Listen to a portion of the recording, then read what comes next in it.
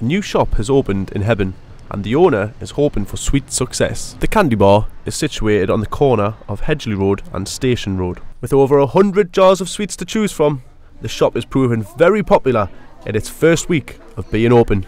The shop will sell the old classic sweets like sarsaparilla tablets, along with American candy, slushes and pick and mix. Customers can also rent out candy carts and Ferris wheels for any events that they have planned. So if you have a sweet tooth, why not pop along and help support a new local business opening up within our town.